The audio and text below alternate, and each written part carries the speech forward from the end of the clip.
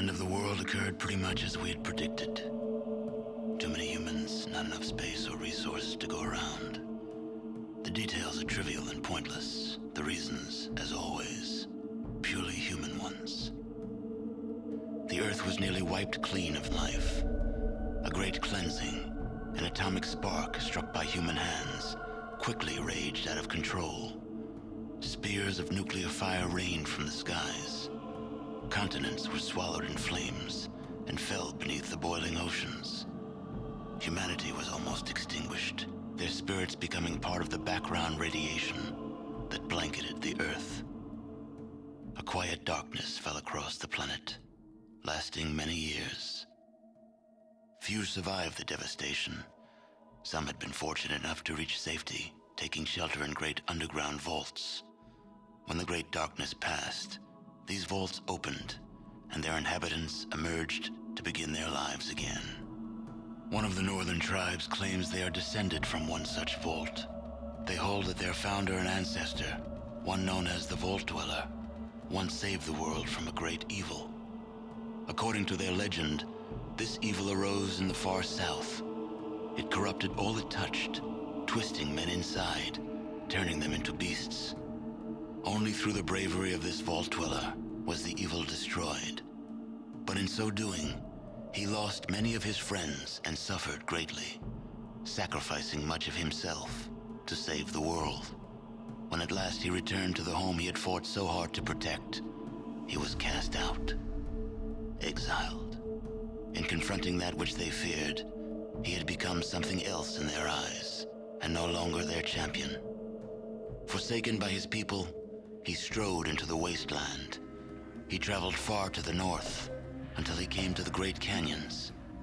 There he founded a small village, Arroyo, where he lived out the rest of his years. And so, for a generation since its founding, Arroyo has lived in peace, its canyons sheltering it from the outside world. It is home. Your home. But the scars left by the war have not yet healed, and the Earth has not forgotten.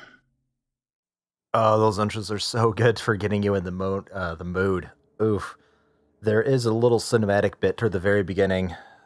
Plays A Kiss to Build a Dream On. Have to edit that out, though, otherwise Germany can't see this video. So there's that. If you are really curious, you can probably just search for Fallout 2 intro, and someone will put it up there, but Germany, I don't think you'd be able to see it. Right, moving on, though. I've played Fallout 2 once a long time ago. I think I only played it once, so I barely remember any of it. So please do help me out along the way. Something like this might work. Went female as I did last time. Went sex appeal and gifted sex appeal for really just the fun of it. Kind of going for a sexy, slutty kind of female type thing here with high charisma, high intelligence. Try to flirt my way into certain situations, get a bunch of companions with me, have them do most of the grunt work.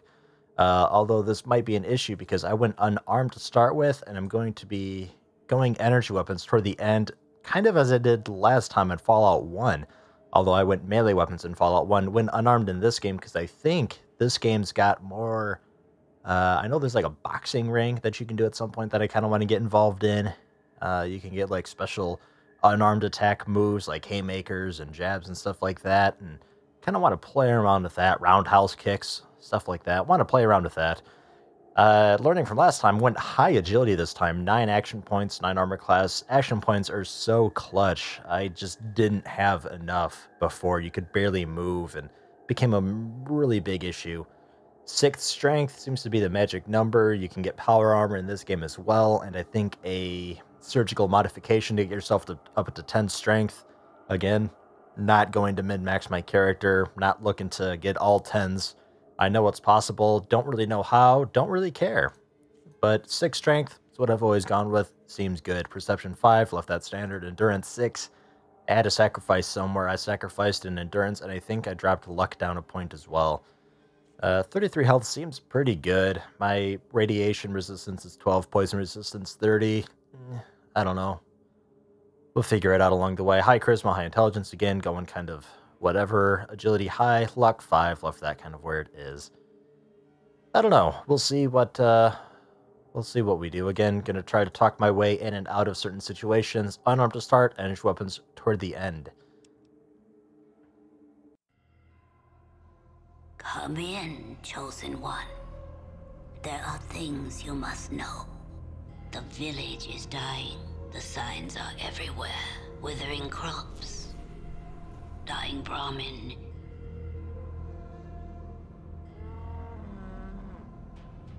Sick children. There is hope, however. A slim hope that few know of. The old discs speak of an item called the Garden of Eden Creation Kit. It is said it can bring life to the wasteland.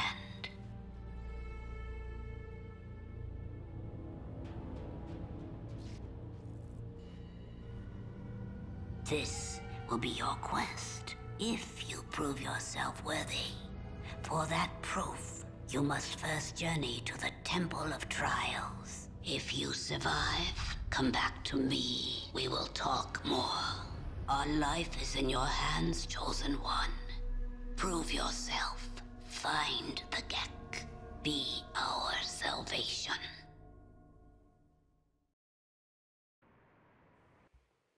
Right on. Got to do some Temple of Trials first thing. Looks like we got strong punch. No kick. That's fine. I think pretty much the game is, at its core, the same game. I don't think there's such a strict time limit, though. I forget if you can fart around and do whatever you want after you find the Gek or not. But I know there is no, like, crazy fast time limit where you lose in a matter of seconds. Let's talk to this guy. Clint, a fellow tribesman. Good day to you. You have not completed the trial. Trial of the Elder, and may not pass. I need to go back to the village. Forgive me, I cannot allow you to pass. If you wish to return to the village, you may do so only by passing the trial set before you. I could kick your ass and just walk out of here. Two people working together can move the obelisk that blocks the path. Alone, you would fail. I have no intention of helping you until you pass the trial. Uh-huh. Right. I don't remember if you can talk your way out of that or not. Seems like the brightness is too high on this. Let's drop that down a bit. My character looks naked because of how bright it was. There we go. There's a slight bra there. Couldn't see it before. In we go. We'll see what we've got. I think this is just a basic thing here. Giant ants. If I remember rightly, there's also traps everywhere. I'm in a dark, musty temple. Shadows seem to play tricks with your eyes, and you can hear the faint sound of movement. Right. Anything in these side little alcoves here? Probably not. Worth checking anyway.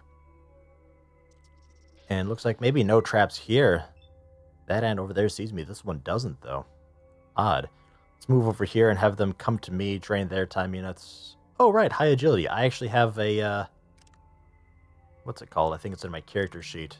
The sequence of 10 because of my agilities being so high.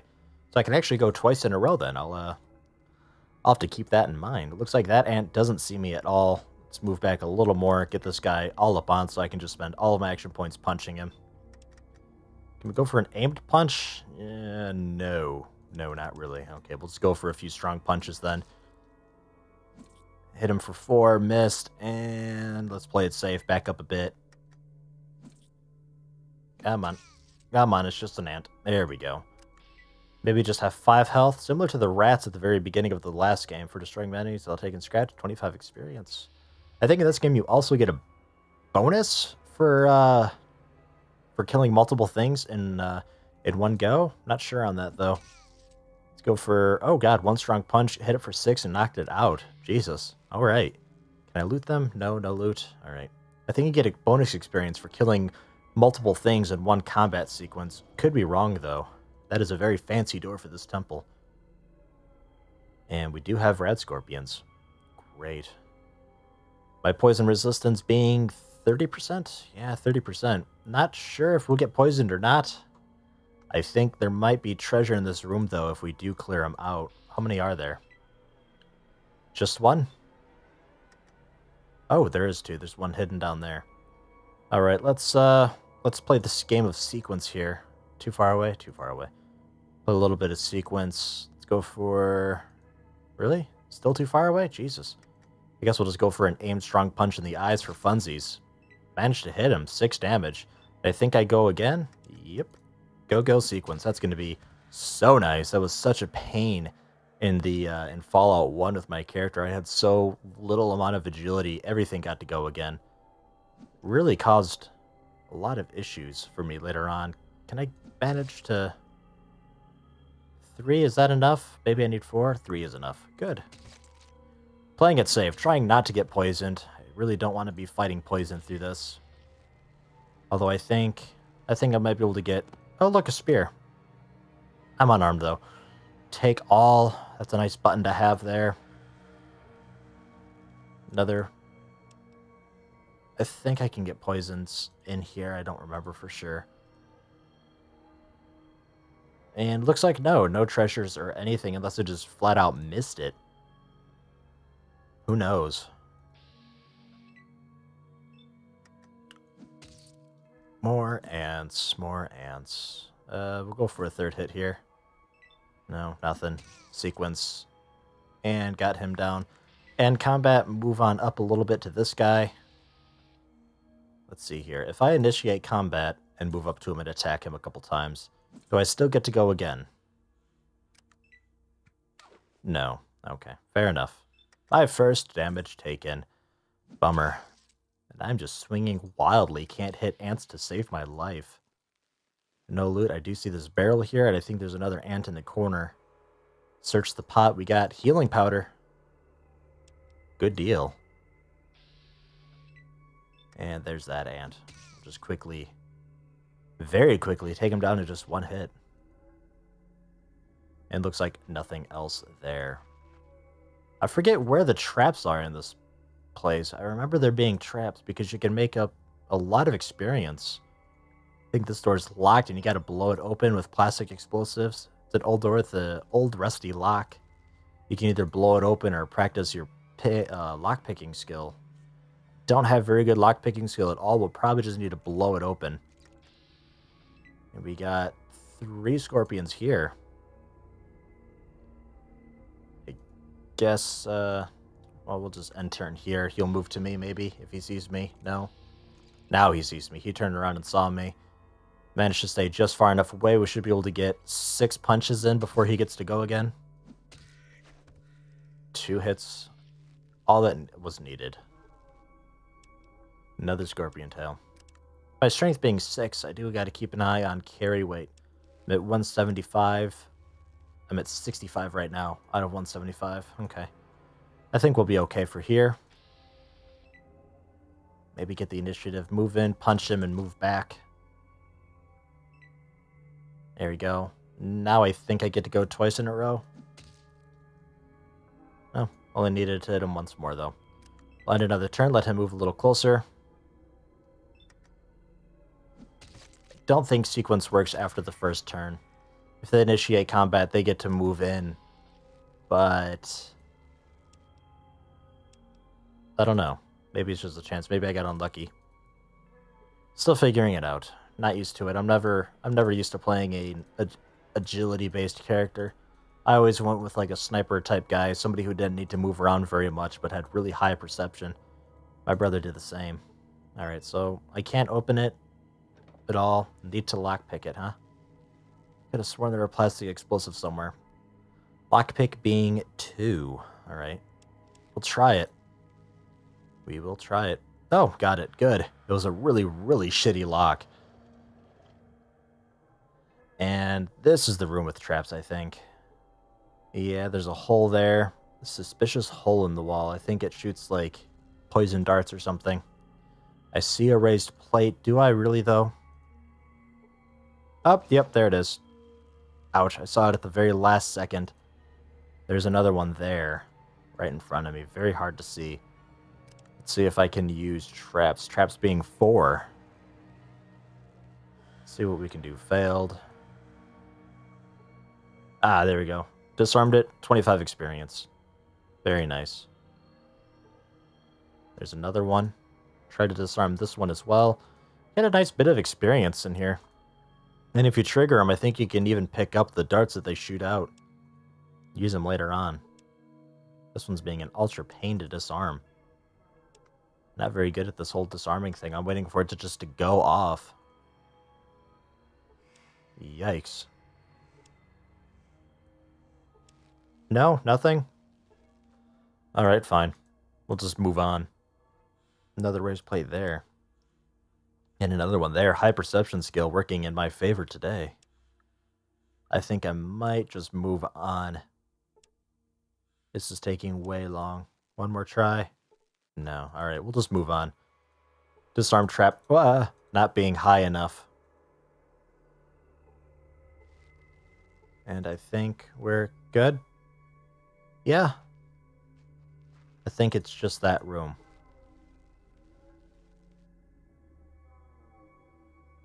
Yep. Yep, looks good. 2 red scorpions, maybe a third hidden. Nope, just 2. Alright, we'll move in. We'll see if I can go again. Might not even need to. Let's just end turn here. Where we at? He moves in and takes a swing. Misses, though. I have enough action points to take both of them down if I hit with all shots. Let's play it safe, though.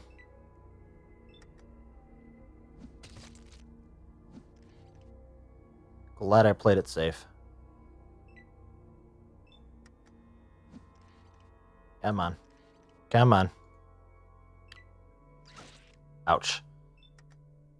Managed to catch up to me because he was able to just go diagonally. Cheating bastard. Alright, take your stingers. I'd imagine it's the same in the first game where I can use their stingers to make antidote. I think there's antidote and plastic explosives in this chest. Nope, just healing powder. Maybe I'm imagining the explosives. I don't know. Could have sworn it was in some pot somewhere, though. Ah. Whoa. Whoa, I see a lot of raised plates. Holy crap. Any ants in this room? No? Next room? Okay. Moving on. This pot got the explosives? I know one pot does.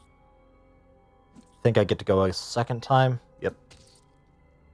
Punch, punch, punch. There's the plastic explosives. I remember that.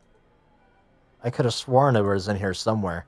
Because this door doesn't have anything. An old worn door looks like it could be destroyed with a well-placed explosive. Hint, hint, nudge, nudge. And right around the corner. Ow, hurts more than scorpions do. Fucking thing. And the other one joined in the fray. Not sure if I get to go a second time. We'll risk it. Managed to kill him. Doesn't matter. And another chest. Probably more healing powder. Another ant as well. Move in on him. There's another one down there. Let's move on this side of him so that if the other ant engages, he has to move extra far. Don't think the other ant knows what's going on, though. Come on. Fine, I'll start. Wish I could kick. I think I need a higher unarmed skill in order to kick.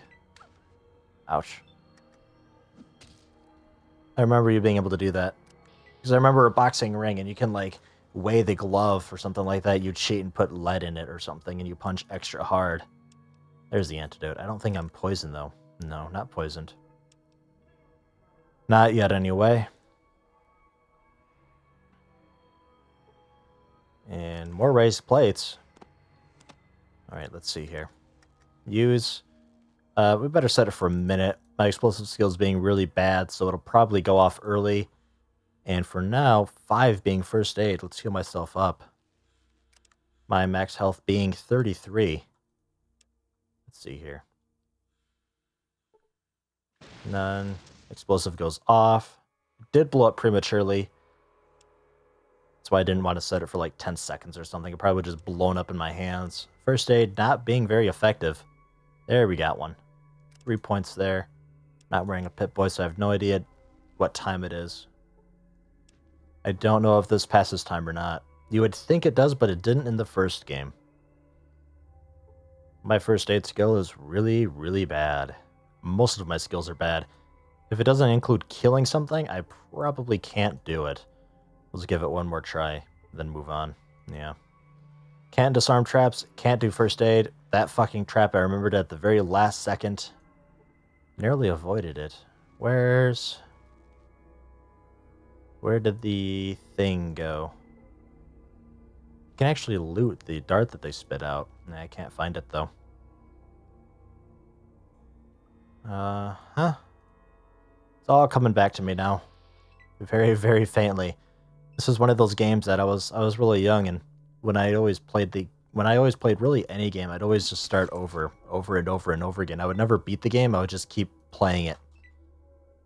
So I remember the temple pretty well. I remember geckos, and ouch, that goo burns. I remember a robot dog, and I remember boxing. Everything else, kind of a gray area for me. But we'll see. Comment section, hopefully some nice hints and tips in there. Hopefully it doesn't escalate to people just straight up telling me how to play, though. I consider that backseat gaming, and not a huge fan of that. Probably just ignore the comments that are, like, overly helpful, if you will. The ones that are like, go to this town, get this weapon, and use it, and then go here. It's like, no. Probably not. I don't know. Maybe that just sounds mean. There's the carry limit. I thought we'd encounter it sometime.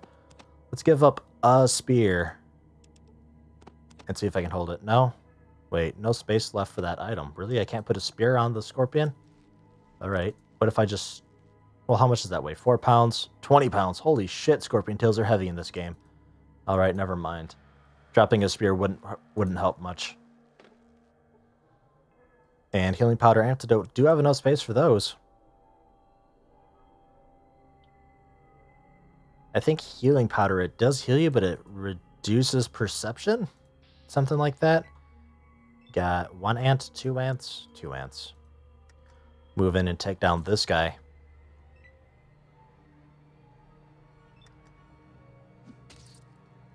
Come on. Got him.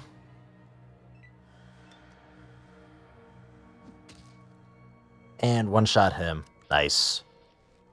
I think I should have gone, like, heavy-handed instead of sex appeal, but I really want sex appeal just to help me out. Because there's a lot of male characters in this game, and having the sex appeal with high charisma, I think, mixed in with high speech as well. We'll try a few first dates here, see if I can heal myself up for what's beyond this door. I do remember, although I don't think it's too difficult. That was a decent one, 2 health. I think I got 1 more first aid left in me. That's a good one, 4 hit points. I'll take it. I remember breaking this part so much because this chest, I think, is empty. This is where your gear's put, though. Because you drop your gear and you go fisticuffs with this fucking guy, Cameron. But I think I remember falling back enough, lockpicking this door and going through the chest or something like that. I don't know. I remember breaking it in some way, shape, or form. Greetings, I have the honor of being your final challenge. To continue in your quest, you must defeat me in unarmed combat. Shall we begin? I think I got some questions for you first. Would you like to know? Why do we have to fight? Oh my god, he gives me a fucking book. The path of the chosen one is not an easy trial to walk. You will be faced with many challenges throughout your lifetime, and the most difficult of these will be dealing with your fellow man. There will come a time when diplomacy and tact will prove to be useless, and your hand must be raised instead. This challenge prepares you to face another human, look him in the eyes, and know that you may have to kill him. I disagree with you. I think that a peaceful solution to any problem is possible. You may be correct, but not in our current situation. You must defeat me to succeed in your trial. And a book for a book. Look, I don't know all of your strengths and weaknesses, and you don't know mine. Accidents do happen, so what if one of us inadvertently kills the other? The other? Let's just end this now rather than take the chance, okay? I see your point. I wouldn't want to be responsible for killing you when all I meant to do was test your mettle. Very well, you may pass. Barter? Doesn't want to barter with me. Alright, thanks. I'll see you back in the village. And there we go, and then you can go ahead and fight him anyway if you really want to. But I don't remember if that has any repercussions once you leave. Any hidden pots or anything? One way of doing this game, talk your way through everything. That's actually possible. And again, if you have really low intelligence, then you don't know words. You just kind of grunt and groan your way through the game. Low charisma, you're pretty much the ugliest thing ever, and nobody wants to talk to you.